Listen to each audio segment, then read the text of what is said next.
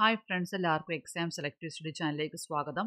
Junior scientific assistant exam mock test question set 4 part 2 class ആണ് discuss ചെയ്യുന്നത്. ചോദ്യപേപ്പർ എടുത്തിരിക്കുന്നത് അസിസ്റ്റന്റ് പ്രൊഫസർ ഇൻ ബയോകെമിസ്ട്രി. ഈ ക്വസ്റ്റ്യൻ പേപ്പറിന്റെ പാർട്ട് 1 ക്ലാസ് ഓൾറെഡി നമ്മൾ ചെയ്തിട്ടുണ്ട്. അതിൽ നമ്മൾ സ്റ്റേറ്റ്മെന്റ് ലെവൽ ക്വസ്റ്റ്യൻസ് ആണ് ഡിസ്കസ് ചെയ്തത്. ഇന്ന് നമ്മൾ ചോദ്യപേപ്പറിന്റെ ബാക്കി ക്വസ്റ്റ്യൻസ് ആണ് നോക്കുന്നത്. ചോദ്യത്തിലോട്ട് പോവാം. Identify the class of antibody with the highest avidity for antigens. Options IgA, IgM, IgG, IgE. IG എന്ന് ഉദ്ദേശിക്കുന്നത് ഇമ്യൂണോഗ്ലോബുലിൻ ആണ്. Correct answer option B IgM, immunoglobulin M. The class of antibody with the highest avidity for antigens is IgM. അടുത്ത ചോദ്യം, which term represents the number of substrate molecules that can be converted to product by a single enzyme molecular per unit time? Options specificity, catalysis, specific activity, turnover number. Correct answer option D, turnover number. The number of substrate molecules that can be converted to product by a single enzyme molecule per unit time is turnover number.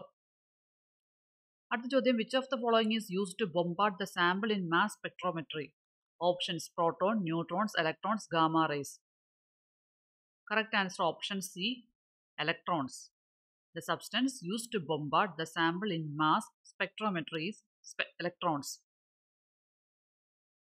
The substance used to bombard the sample in mass spectrometry is electrons.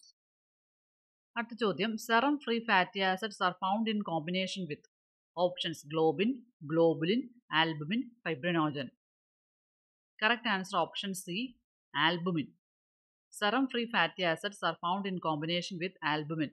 അതിനകത്തുള്ള ഈ albumin, globulin, ഫിബ്രിനോജൻ ഒക്കെ plasma proteins അഥവാ blood proteins ആണ്. ഇത് protein classification വരുന്നതാണ്. അപ്പോൾ ഒന്ന് ഓർത്ത് നോക്കുക, ഗ്ലോബുലിൻ, ആൽബുമിൻ, ഫിബ്രിനോജൻ, ഈ മൂന്നെണ്ണം. ഗ്ലോബുലിൻ അല്ല, ഗ്ലോബുലിൻ, ആൽബുമിൻ, ഫിബ്രിനോജൻ, ഈ മൂന്നെണ്ണം വരുന്നത് ബ്ലഡ് പ്രോട്ടീൻസ് അഥവാ പ്ലാസ്മ പ്രോട്ടീൻസ് ആണ്.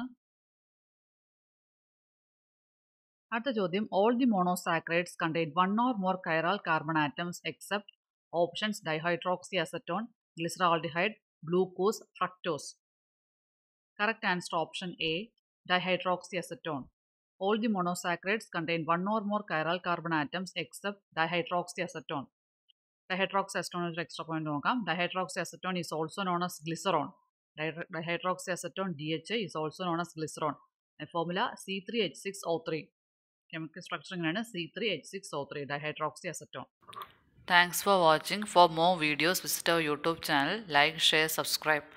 നിങ്ങൾക്ക് ഇവിടെ തന്നിരിക്കുന്ന ക്ലാസ്സുകൾ, വീഡിയോ ക്ലാസ്സുകളുടെ നോട്ട്സും ക്വസ്റ്റ്യൻ പേപ്പറും ഒക്കെ വേണമെങ്കിൽ ഞങ്ങളുടെ ടെലഗ്രാം ചാനൽ ജോയിൻ ചെയ്യുക. PSC സെലക്റ്റീവ് സ്റ്റഡി ചാനൽ എന്നാണ് അതിൻ്റെ പേര്.